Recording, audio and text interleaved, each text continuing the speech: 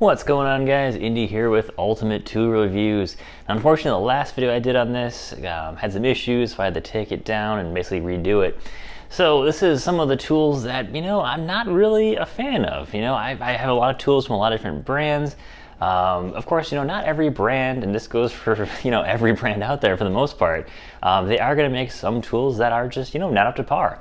So this is kind of my list of tools that I feel like, are probably some of the worst tools that I've had, in my opinion. So let's get right into it.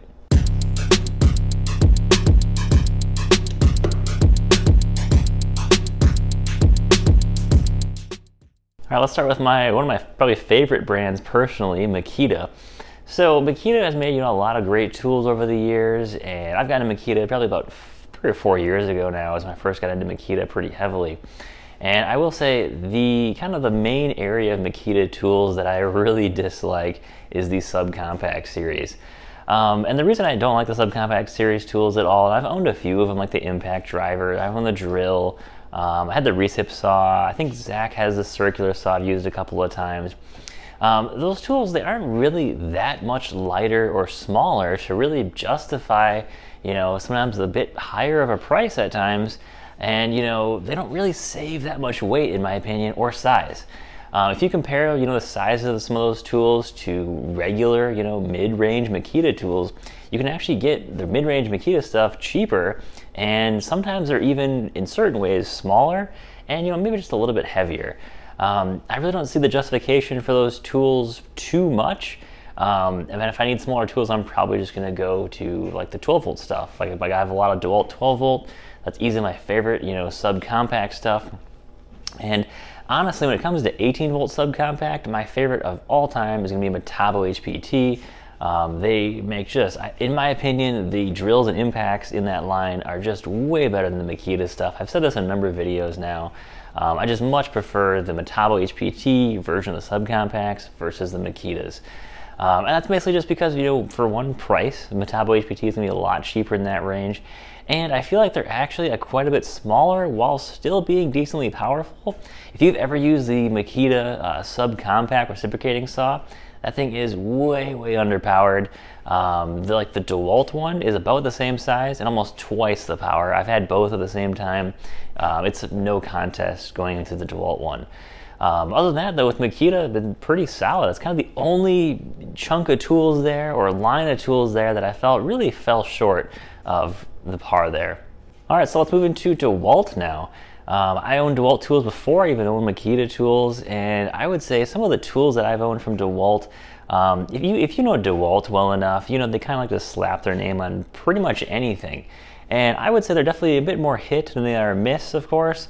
I've had overall pretty good luck with DeWalt tools over the years, but their worst tools, in my opinion, are going to be all their tools that are in that homeowner grade classification. And if you wonder what I'm talking about there, it's all those tools that they make that are going to be the really low-level brush tools. Now, these tools basically are lower than anything Milwaukee or Makita puts out. It's basically going to be like Ryobi, low-end craftsman grade stuff. It doesn't really make any sense for DeWalt to have these tools. They're trying to just hit price points with that, and just like their recip saw is just terrible in that range there.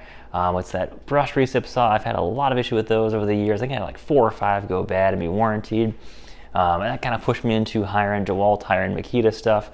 Overall, they make a lot of tools, but their lowest end stuff, honestly, I think it makes the brand look overall, kind of muddied out there, in my opinion. I really wish they would improve some of those tools and just get rid of most of those tools and go to like a good, better, best system like Milwaukee and Makita does, where even their entry-level stuff is pretty solid still. They're not trying to hit a price point with it. That's just their good, better, best system. Whereas DeWalt has, like 15 different levels of tools. They've got so much going on there. It's just really, it's kind of sad to see that DeWalt has got such low-level tools that you probably are going to have an issue with, in my opinion. All right, moving over to Milwaukee. This one's going to be a little more controversial here. I don't like M12 stuff at all. I can't stand the stick packs. I've had it for a while. I think I had it for about 1.5 years. I had some of the M12 stuff. I still have, some M18 stuff. I'm not a huge fan of Milwaukee, but I still, some of the tools they make are fantastic. Big fan of Pack Out myself. M18, they do have some awesome tools, but M12, in my opinion, the stick packs are just, that's so 1990s. You hear all the time online about guys complaining about the tabs breaking in those rocket lights. Those are almost impossible to get those batteries out of those things. It's just, in my opinion, a terrible design from Milwaukee. I wish they would just update it to stick packs like every other brand has gone over to now. Now there's some cool stuff in there. You have some awesome solution tools in the M12 line. The inspection camera is absolutely amazing. I have one of those. Really saved me a number of times on a few jobs. But you know, the stick packs, I can never get behind the stick packs. I think they're just really cheap design in my opinion. It's just, you know, it's an outdated design. The tabs are always breaking off. It's hard to get those batteries in and out. They don't like to sit flat anywhere. It's just not my preference for tools. And you know, I wish if Milwaukee came with a brand new M12 line that was slide packs, that'd be absolutely amazing. I think that would just, you know, dominate all the 12-volt lines out there. And you know, Dewalt's been putting up a really good fight recently with that. But I feel like they kind of have like these like spurts of here's some new tools, and then we go like a year or two with nothing, and then here's some new tools, and then a year or two with nothing from Dewalt. So that's kind of what I've seen from, you know, some of those brands, you know, going back and forth when it comes to some of those tools. And finally, Metabo HPT is a newer brand that I've got into recently. I think they make some absolutely fantastic tools. I'm overall impressed with their line quite a bit, but they do make two tools that I can absolutely not get behind, and that is going to be their right angle grinder and their oscillating tool. Those two tools generally come in right at the bottom of the barrel of every review that I've seen. I don't know why they haven't updated those just yet. They really desperately need an update for those tools.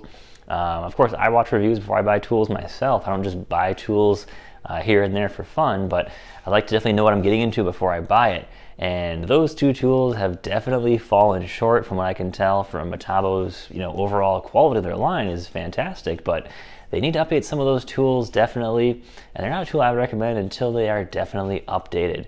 Oscillating tool especially, every review I've seen on that thing, it just kind of comes in dead last. It's clunky, it vibrates a lot, and it has like no power. So guys, that's some of the tools that I found, you know, that I'm just not a fan of. I guess you could say my most disliked tools out there. So guys, hope you enjoyed the video, guys. Take care, have a great day, and stay safe out there.